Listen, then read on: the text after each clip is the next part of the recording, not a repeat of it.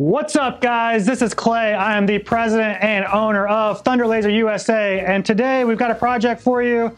We're going to teach you how to do oversized signs. So this is going to be a video tutorial on the pass-through feature. So this is a print and cut is what they call this in Lightburn. So I cut half the design of this in one pass, and then I do the other half of the design in another pass. So let's get started.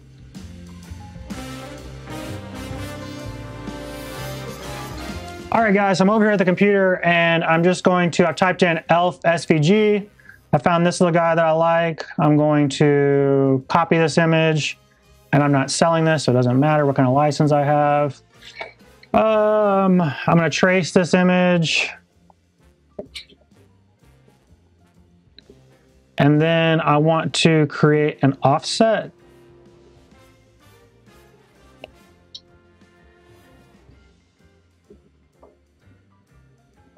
Okay, and then I'm going to I'm going to cut all this stuff on the outside, and then I'm going to score all this stuff where, so I'm going to take out all these other holes, ungroove,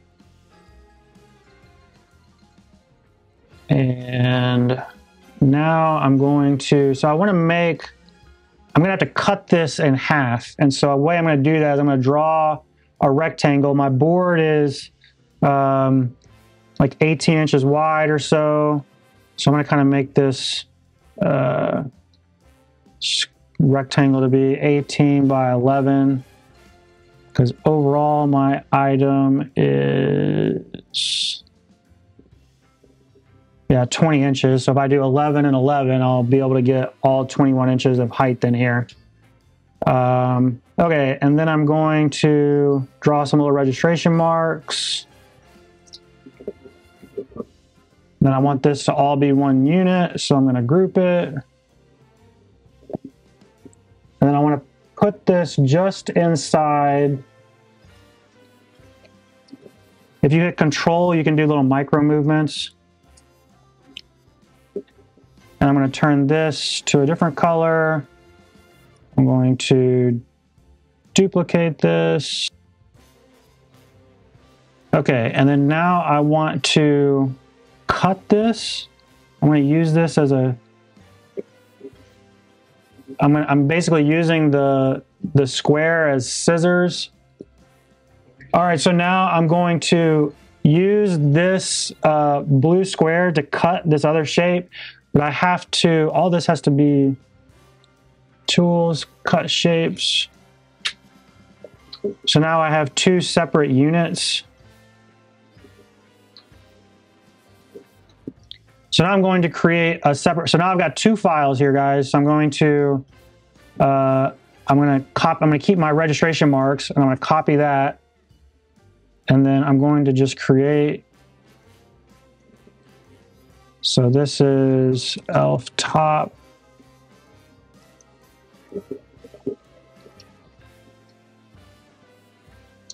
This is ELF bottom.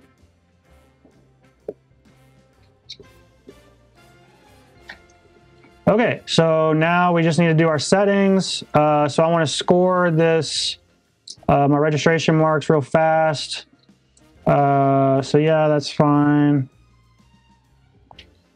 And then to cut this, I'm going to do 10, 80.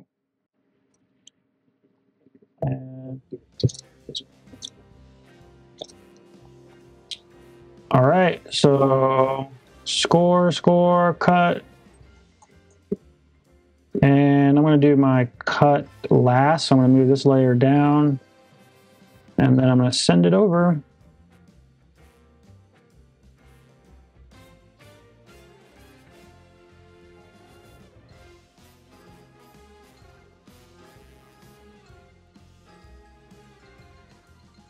Okay, guys, so we've got the top cut. Now we're going to cut the bottom. So I've turned the piece of wood upside down in the laser.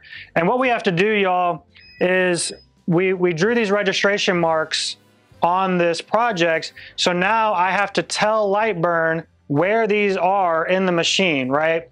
So it needs that for feedback so that it can line up where the rest of the job is gonna go. So I'm going to move the laser head over into the exact middle of these crosshairs. So if you hit manual, then you can hit this little bunny button, and it goes from bunny or from tortoise to bunny, and that makes it go real slow. So now I can dial this in, and I'm making little micro movements, and I can get it right there in the middle of the crosshairs. And then I'm gonna come over here to Lightburn, and I'm going to select that crosshair, and I'm going to go to Laser Tools, Print Cut, Start Wizard, and then I'm gonna set that as my first target position. Now I'm gonna highlight my second target position, and I'm gonna move the laser over to that second one. And it's pretty close. I'm gonna turn it back to tortoise just to get it real tight in there. So I got the second one done. I'm gonna hit set, and then I'm gonna hit scaled. And then now you can see that we're using absolute coordinates. All right, let me check my settings here. I'm gonna score these. Yep. And then I'm gonna check the frame. Let's rock.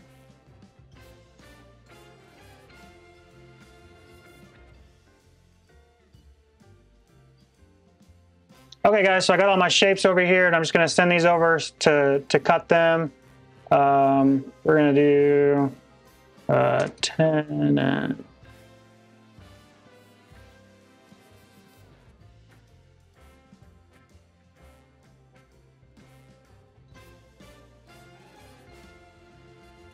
all right guys, so we got all the pieces cut out and painted, and now I'm just gonna glue them down. I will say one nice thing about scoring this is now I have places where I can line these letters up. So keep that in mind.